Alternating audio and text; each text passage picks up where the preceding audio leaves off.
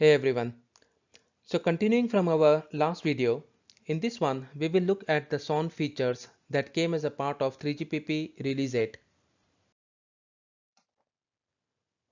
So we already discussed the three stages of SON in the earlier video. Just to recap, they are the self-configuration, self-optimization and self-healing. Logically, they come one after another. So 3GPP decided to go with self-configuration as part of 3GPP Release 8. Now, as we discussed earlier, Release 8 focused on eNodeB self-configuration. So the following features have been defined in Release 8.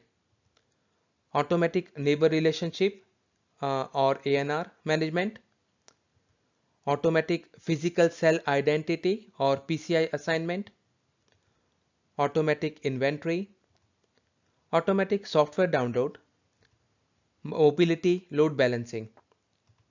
So ANR and MLB will be discussed in detail in the future videos.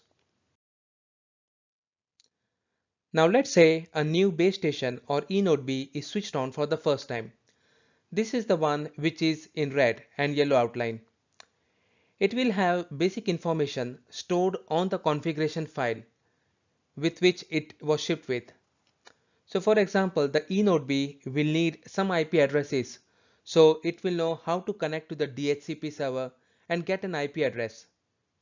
Then the DNS server will allow it to discover other network nodes such as NMS or the Network Management System, MME or the Mobility Management Entity, and Serving Gateway or SGW.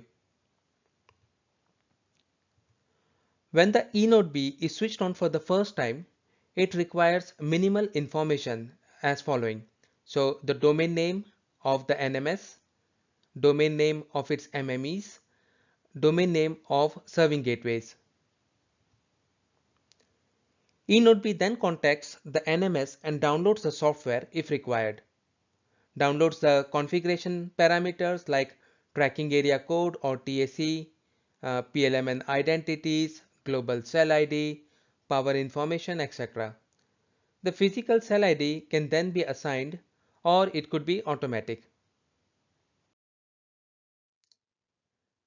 This is showing a more detailed picture of what we saw in the earlier slide. So as a final step, the eNodeB runs the S1 setup procedure to establish connection with MMEs. During S1 setup procedure, the eNodeB informs the MME about its tracking area code and PLMN identities, as well as the whether if it's something like a femtocell, it would be a member of a close subscriber group or CSG.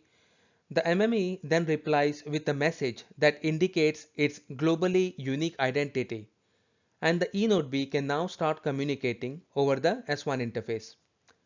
In case the eNodeB is equipped with an advanced receiver, and this is more like modern eNodeBs or small cells or femtocells, it can then start scanning the surroundings to see which other physical cell identities are being used, and can use one that it notices is not being used, right? So it has to make sure there is no clash.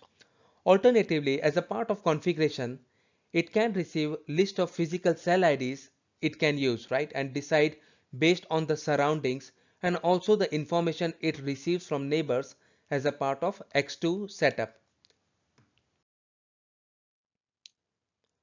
So the main high-level SON specifications are listed here for anyone interested in diving further into them.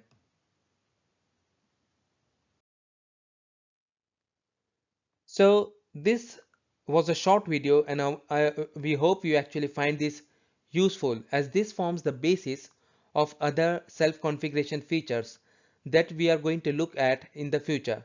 So as discussed earlier, we will look at the automatic neighbor relationship or ANR management and mobility load balancing or MLB in the forthcoming videos as a part of cell configuration. So in the meantime, keep safe and see you again soon. Thanks and goodbye.